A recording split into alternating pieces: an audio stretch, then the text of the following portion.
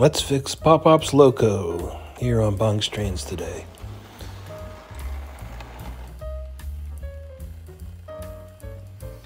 Hey everybody, welcome to the railroad, to Bong's Trains once more time.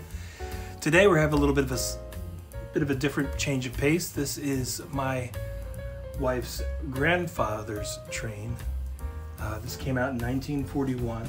This is a Prewar 1684 by Lionel. I got it because the family found it in an attic, like a lot of times, and they didn't know what to do with it. They knew I liked trains, and so they said, could you make it go? And I was able to get it running, and it's been fun to sort of help part of this family history come back.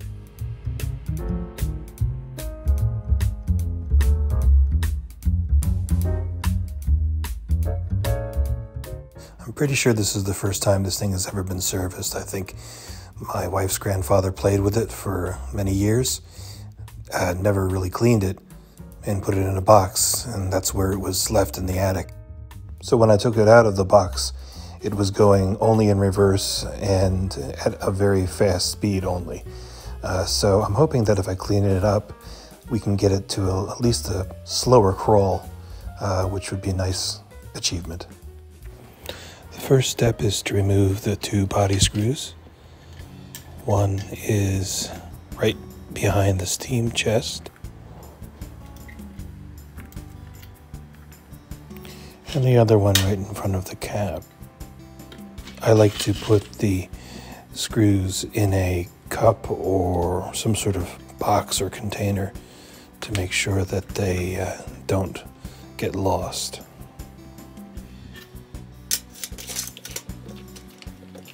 And now would be a good moment to put it in the cradle. Now you have to remove the back wheels or the trailing wheels to release the engine from the chassis. The light is still attached to the chassis, which is still connected to the power source on the motor itself, so I'm going to go ahead and keep it in place and try to work with it for now. It might break, but then I can go ahead and solder it back on.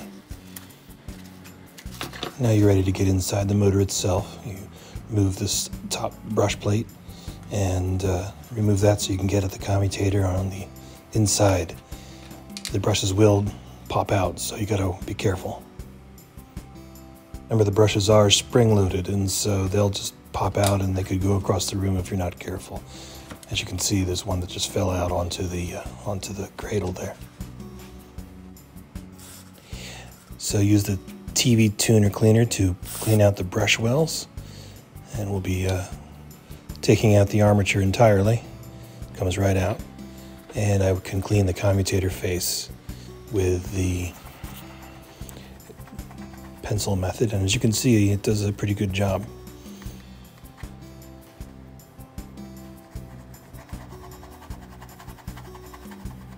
This is about 80 years of oxidation on this commutator.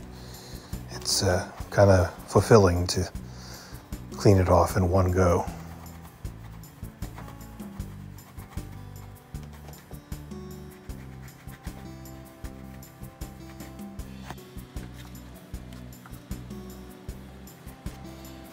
The main task is just to try to get any of the moving parts ungunkified and any of the electric components that would conduct electricity, get them also cleaned. It looks to me like this thing has not been serviced in a long time, maybe ever. While I've been doing this, the brushes have been in that pool of TV tuner cleaner. I don't know if it helps to soak them, but I figured they might as well sit in something clean. And then in the gear well, or whatever you call that, I am adding in just a little bit more TV tuner just to get some of the old gunk out. And since I'm in a cleaning mood, we'll go ahead and clean the wheels.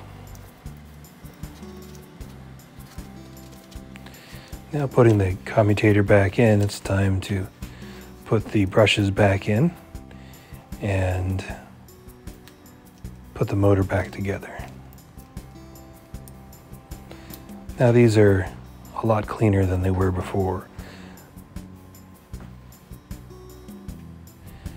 I'm wondering if I can actually get this thing to a pretty good crawl if I cleat it enough. We'll see and give it a test later. Now we'll add some oil to the commutator shaft and on both sides, and use the movement of the engine to spread it around in there a little bit. Add some lubrication to the valve gear and the running gears, the drive gears. And after all that jostling, the light solder did break off, so I had to resolder that.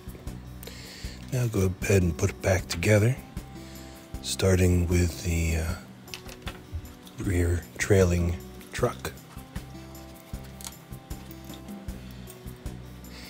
I'm quite sure that this engine has never been serviced before, so in a way this is a little bit of history to be the first person to take this engine and give it some manner of a tune-up. That's kind of neat.